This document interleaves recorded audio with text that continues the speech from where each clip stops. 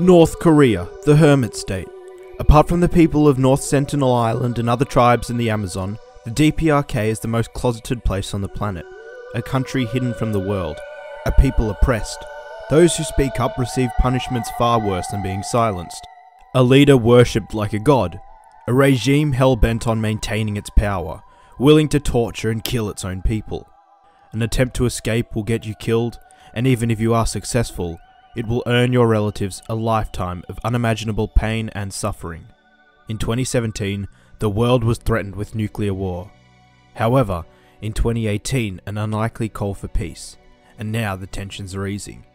However, although it might seem calmer to us on the outside, on the inside, a completely different story. Any tourist who comes will always have a guide glaring over their shoulders, only showing them what they want you to see. Only showing off selective locations and landmarks. Interviewing officials is like talking to a brick wall, as they constantly dodge questions and use whataboutisms back on the US.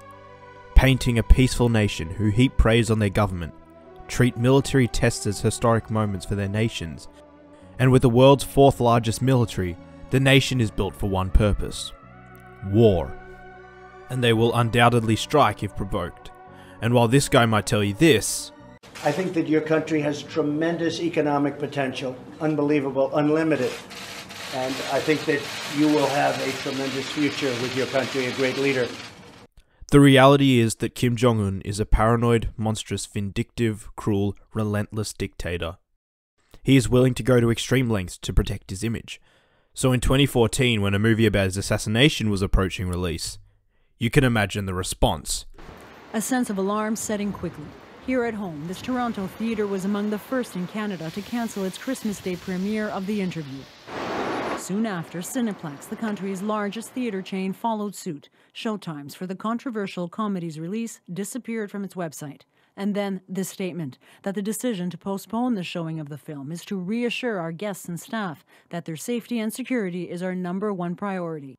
But that wasn't the problem. The problem was that the film had a great chance to cleverly satirize the North Korean regime, and in some elements it kind of did, but to an underwhelming measure. Instead we got a dumb comedy about James Franco and Seth Rogen blowing up Kim Jong-Un, complete with all the bad comedy you want. It was like they used all of the good jokes and set pieces in Bad Neighbors earlier in the year, and they just kind of cashed in on the whole North Korean situation, giving us jokes about, Yo, I don't know who I fucked last night, but I got some stink dick. What if you hide it in your butt? I don't want to stick it in my ass. Never heard this before in my life. I love Katy Perry. Baby, you're a firework. Do you think that margaritas are gay because they are so sweet? Do you pee and poo? Ah, Yeah. You're hairy. You're so hairy, like a bear. So today I want to talk about the North Korean film we should have got, that exposes the nation and a regime for their human rights violations. So here are 3 options, all based on the stories of those who have made miraculous escapes from North Korea, which could all make for the North Korea movie that we need. Number 1. CHONG-SONG.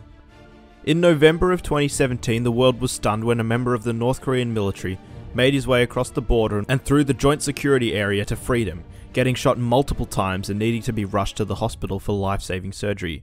CHONG-SONG was concluded to have impulsively defective, apparently jumping in the car and making a dash for freedom, driving past the demarcation line which divides North Korea, eventually crashing in a ditch at the JSA.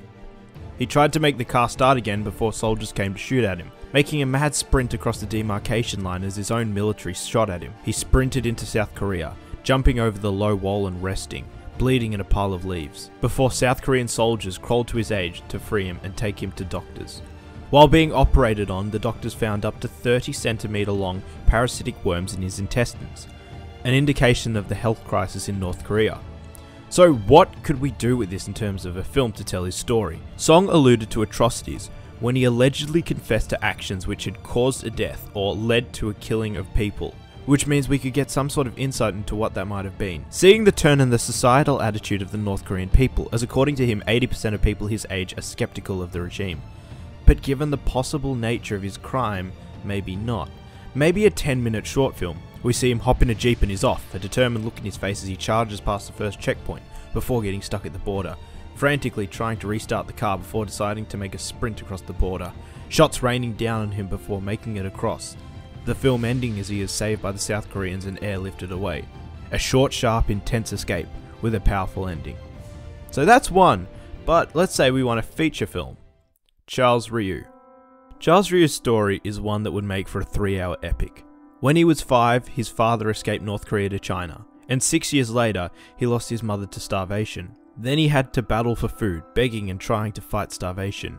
He ended up living with his aunt before his father sent his stepbrother to free him from North Korea, and he was successful. However, after a period of time, he was deported back to North Korea due to their relationship with China. He was put back into a labor camp, and the military camp wanted him to confess to trying to defect to South Korea.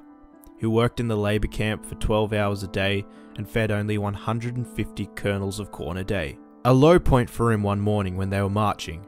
He saw some dried vomit on the side of the road, and in an act of pure starvation, he dived to the vomit and he started picking out the rice out of it, eating until he couldn't bear the beating from the guards. 8 months later, he was released because he couldn't stand up or lift his arms, being a useless worker being sent back to his stepbrothers. He then found a job at a coal mine where he was only paid in rice, working 6 days a week, seeing atrocities such as people losing limbs, and he watched one of his friends get crushed. He then decided to attempt escape again.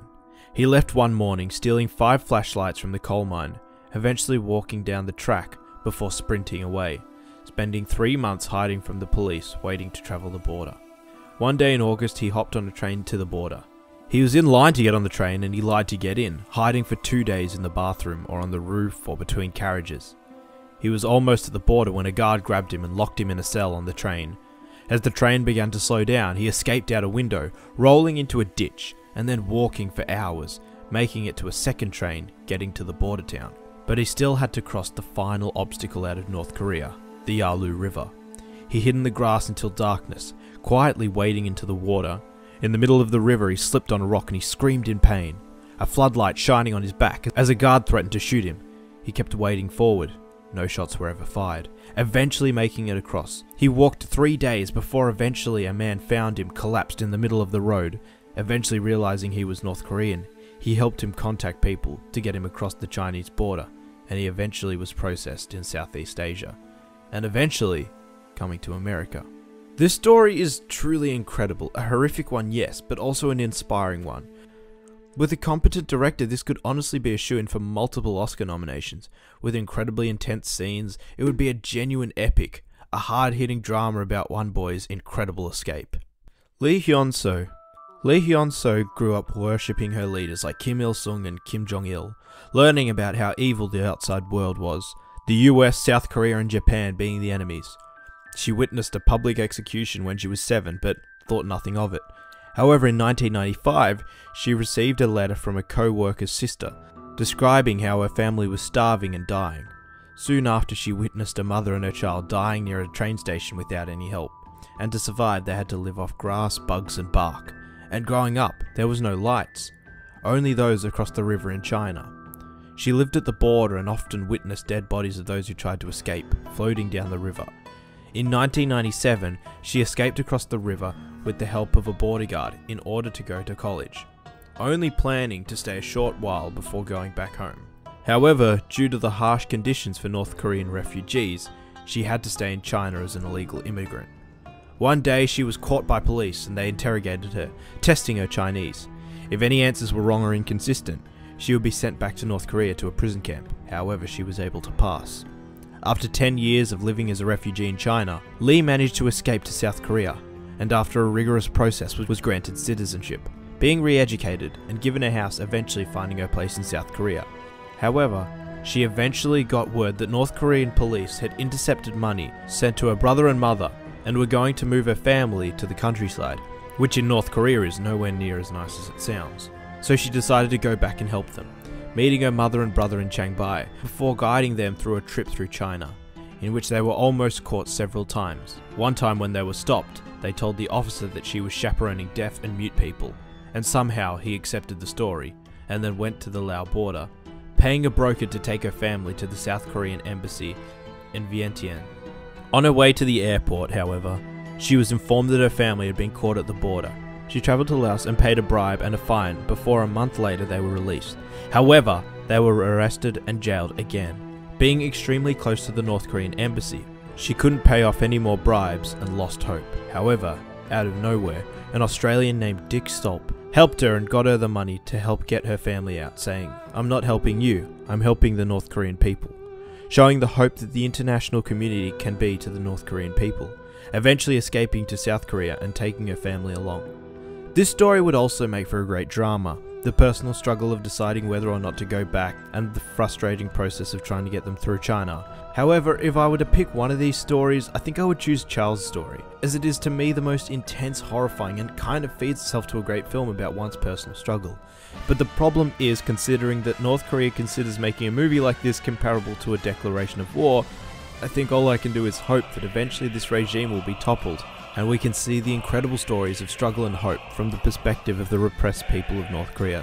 So that's my idea. What do you guys think? Are there any other stories of North Korean defectors which would make for interesting films? Please let me know, and as always, please remember to like, share, subscribe, and click that notification bell. And until next time...